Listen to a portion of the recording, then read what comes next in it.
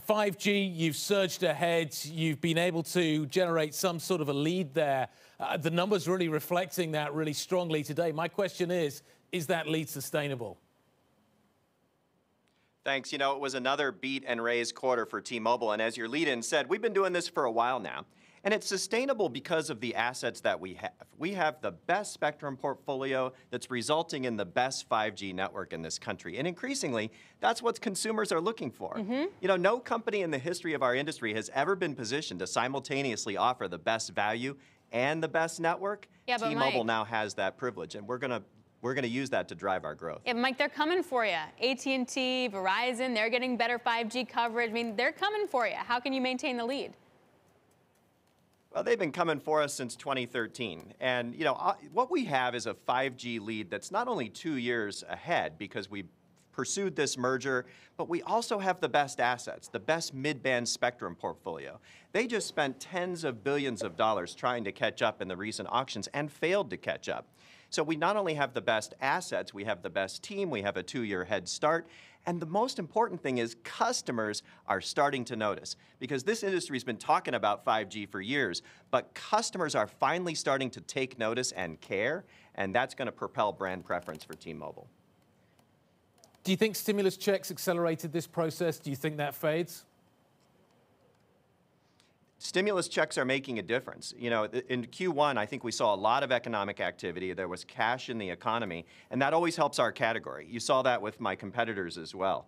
But what's different is that we also have a reopening happening, and T-Mobile is so uniquely positioned for the reopening, because when switching happens and people are in retail and some amount of normalcy resumes, well, that plays right into our strengths as the net share taker in the industry. Are you seeing anything around the chip shortage issue? What number of your phones are having issues?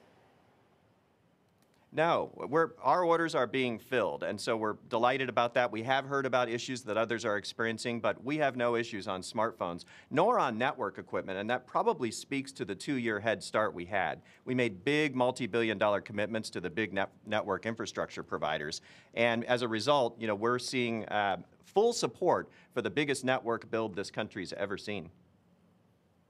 How sticky do you think this whole process is going to be? Clearly, people have invested money because when they're stuck at home, they need their phones to work. Everything needs to work off it. As people start going back out into the world again, how different does the model look? Well, it's what makes mobile unique as opposed to some of the other ways of connecting. I mean, you know, the whole world is going mobile. You know, all of the former forms of content, linear content, et cetera, have moved to the internet, and the internet is going mobile. And we've seen in the last year and a half how important people's connections are. They need to be modern, contemporary connections. And that's why we just unveiled Magenta Max, the industry's only true unlimited plan, because we know people are going to be leaving their homes and getting back out in the world, and they need that connection to be 5G and unlimited. Hey, Mike, let's talk about the business part of the segment. You've got a dedicated sales force now selling into the enterprise segment. Can you give us some numbers on that? And if it's really good, help us understand what that means. Quantify it. Best quarter in a long time for business, and it's a huge tailwind for our growth. You know, we have less than a 10% share in the big enterprise sector. That means 90% of the customers are with someone else, and yet we're able to offer the best 5G network at the best prices. And so we're gaining share rapidly, and we see this as a big opportunity. We told investors last month we see our clear path from 10% shares to 20% shares during our planning horizon.